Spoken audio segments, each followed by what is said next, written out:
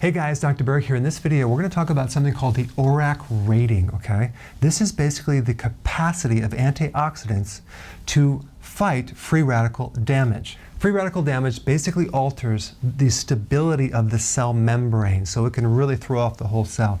The cell is constantly fighting to stay whole, but free radical damage from pollution, from UV light, from radiation can disrupt this. Now, ORAC values do not measure the specific type of phytonutrients. They don't measure the amount of phytonutrients. So there's different aspects of antioxidants or phytonutrients. So I just wanted to focus on this one aspect of phytonutrients, okay? If you look at chili powder, it's 23,000. That's pretty high. Broccoli is only like 1,300. Thyme is 27,000. Black pepper, 27,000. Ginger, 28,000. Pecans, 17,000. Pecans have the highest ORAC value of any nut. Sage, 32,000. Curry, 48,000. Basil, 67,000. Parsley, 74,000. Cumin, 67,000. Cocoa powder, which is 80,000. Turmeric, 159,000. Oregano is 200,000, which is really good for an antibacterial, antifungus.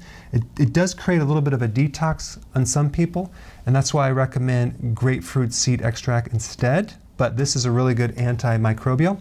Cinnamon, which is also really good for diabetes and blood sugars, 267,000.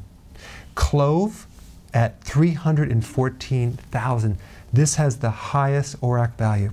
So if I look at this whole scene, there's one thing that just kind of pops out, and that is that most of these things are spices, okay? And certain spices go together. Cocoa powder, cinnamon, and clove. I'm going to put a link down below of a kind of a nut granola that we made with cocoa, cinnamon, clove. So you can make that. These are very, very high. So I put a couple links down below so you can get more information on this, but definitely start adding more spices to your food. Thanks for watching.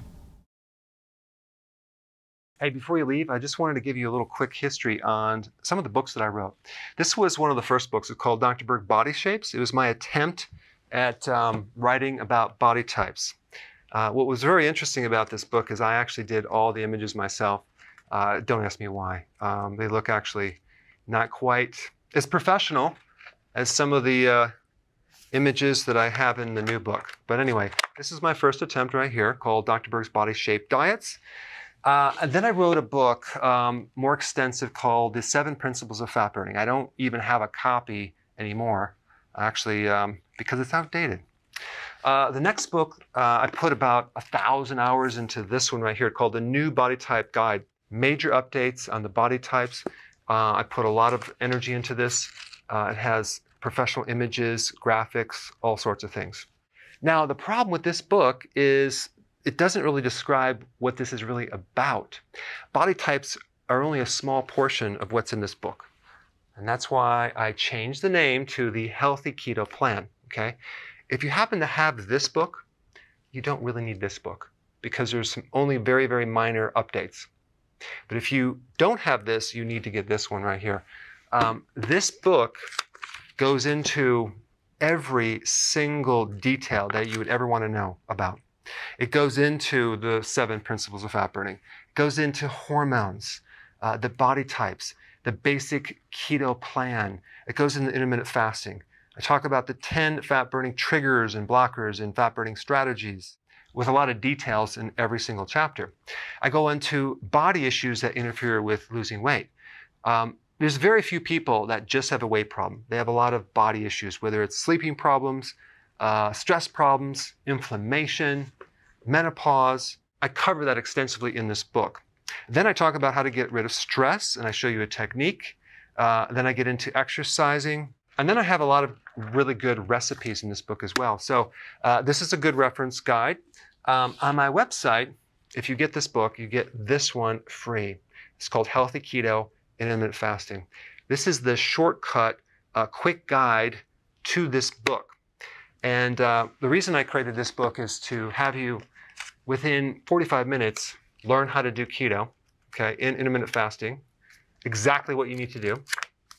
Then you can fill in the blanks with this book right here. So right now I'm doing a special. If you get this book, you get this one totally free, or you can go to Amazon and get these individually. So I just want to clarify the difference between this book and this updated one right here. If you don't have this, you need to get this right here. That way you can get the exact correct information to do it healthily.